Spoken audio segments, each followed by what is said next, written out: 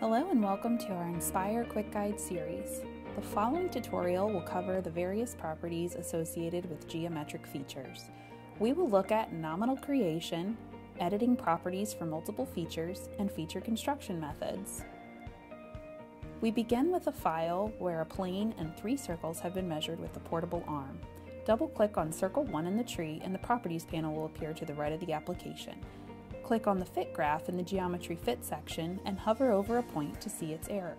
To delete a point, click it and press the Delete key. Note that the fit will automatically recalculate. To visually represent the error, turn on vectors by checking the box in the heading of the Vector section.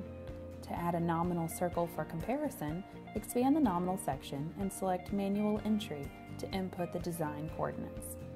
In the Position row of the Geometry Table section, enter the center point coordinates in X, Y, and Z for the circle and rotate the orientation if needed.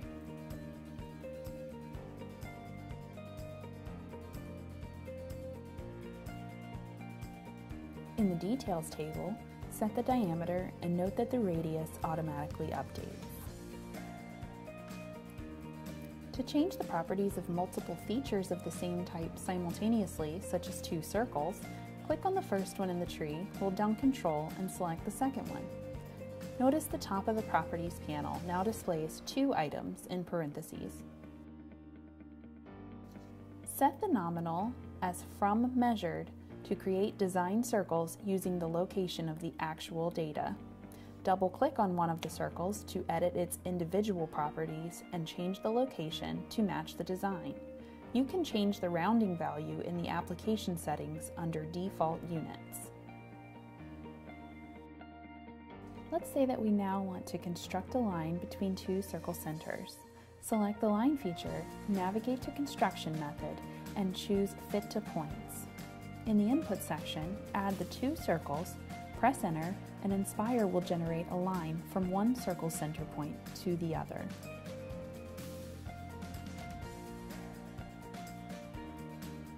Now let's change the construction method to Between Point and Planar.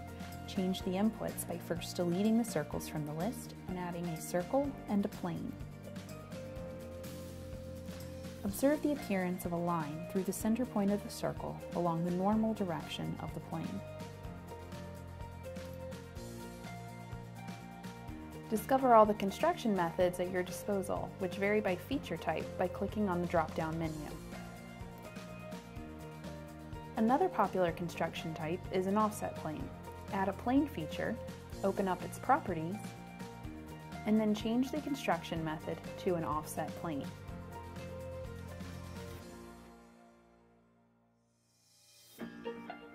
Add plane 1 to the input and enter the offset in the Plane Offset box of the Geometry Fit section. As shown here, Inspire solves equations for you and can even convert fractions to decimals as well as perform unit conversion.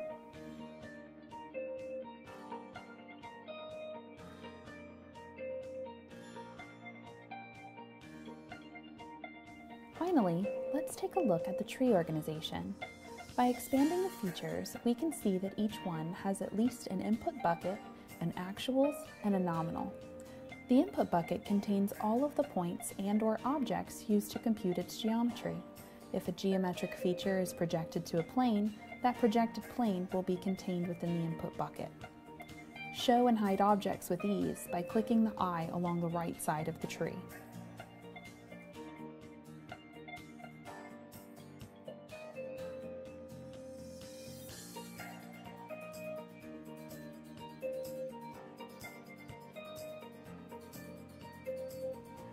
Select multiple objects by pressing Ctrl while clicking each one. Press the Delete key to erase them from the input bucket.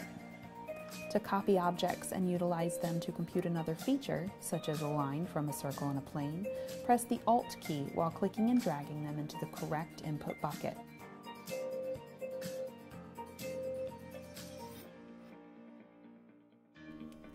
Thank you for watching. For more information, please contact discoverinspire.com.